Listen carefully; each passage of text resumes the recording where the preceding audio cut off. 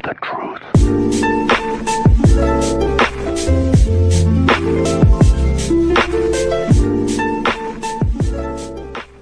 Against them, I take that back. If I remember correctly, there were guys missing in all 3 games that we played on both sides.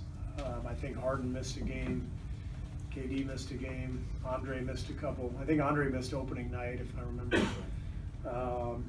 But yeah, it's a weird deal because we haven't played them in so long, and we only played them 3 times just because of the schedule. So it's been a long time since we've seen them, but we know they're a great team, and we know they're ready, and we'll be ready for them. Yes, Tim, on Houston, how much do you think you have to raise your game to meet theirs, or do you think you're at the level you need to be right now?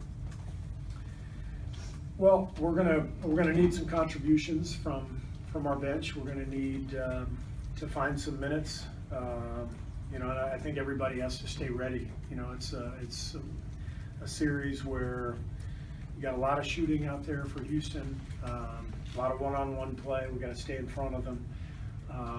Guys like Nick Young, Jordan Bell, Quinn, they all have to stay ready because we could use any of them in this matchup.